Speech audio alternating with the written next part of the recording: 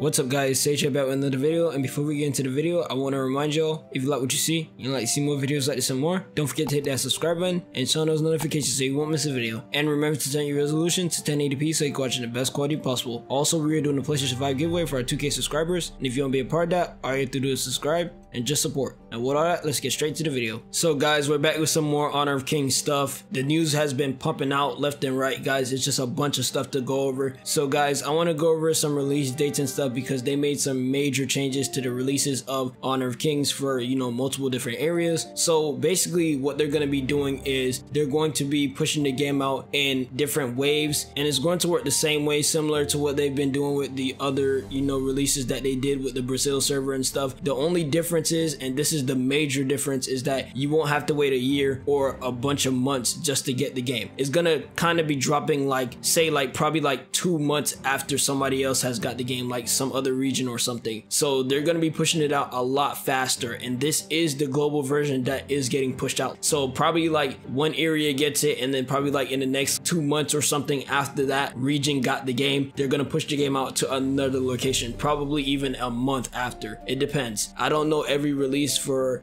every separate region, so I don't know how they have their time schedule set up. Obviously they have a certain kind of plan for how they're going to be doing it. I'm just telling you guys exactly how they're going to be doing it and what has been explained about the releases of the game. So going on that, next I want to talk to you guys about some other stuff for the pre-registration. So the pre-registration is getting extended for many other locations, and they're doing this so people can have a chance to actually sign up for the game, because as you guys know, the way how they were pushing out the pre-registration, they weren't advertising it that well, and then they just now started doing a lot of advertisement from when they released the first trailer and when they started posting on it. So now they're really starting to push out the advertisement because they're not trying to mess up on the release. And as some of you may remember, I made a video saying that they want to make a big impact with their release of the game, and that's what they're planning to do. And my prediction before was that they're going to push it out to probably summertime, if not the beginning of the year, and it looks like that's what they're going to be doing. So it looks like they're going to be pushing it out, and by the time of summer, that should be when they actually start going ahead and pushing the game out to everybody. So it seems summer is the big eye-catching moment for Honor of Kings, and it should be really exciting. Obviously some of you are like, yeah, we gotta wait again, but when it hits that summertime, trust me when I say this, that wait will be worth it, because you will get a massive amount of players queuing the game with you, and it should be a lot of fun, and it's going to be so much new things for the game that you're going to be really excited for what you see on the game. So trust me, it's going to be worth it. And they have already big plans for the esports, as they do want to advertise the esports and make it a big thing. Yes, everybody will have a way to access the esports because they want it to be worldwide, like actually full on worldwide. So they want everybody to be able to have a chance to go on and play Honor of Kings or go for the big leagues and do their thing. So they will be having multiple different tournaments in different regions and locations, so you can end up finally, if you are that good at the game, getting to the pro league and the official global esports tournament. So yeah, if you're looking forward to that, they do have a lot more stuff on that on their website, and you can probably go check that out and look into it if you're really trying to be a pro on Honor of Kings. Lastly, I want to talk about some setting stuff. So as you guys know, they already have a lot of cool settings coming to the game, and we already all know about the quality and the graphics updates for the game, so they already have those, but they're also adding more things for people coming from other games, from mobile style mobile games. And they have Wild Rift settings, they have Mobile Legends settings, and they're just adding these stuff so people that comes from those games can have fun and enjoy the game with the settings that they're used to. This is actually huge, and I'm really happy for this because I hated having my items on the right side of the game. I'm not used to it, and it's really annoying because the way I play with the style of Wild Rift. So because I'm so used to the style of Wild Rift and I like that style of Wild Rift, I like my stuff to be on the left side. Now I believe the right side is more of Mobile Legends. I can't remember, but I'm pretty sure it was like Mobile Legends that has the original right side with the items, and I never liked that. I always like my items being on the left side, and you can actually make more plays with it being on the left side because you can still use your controls and move and stuff while also trying to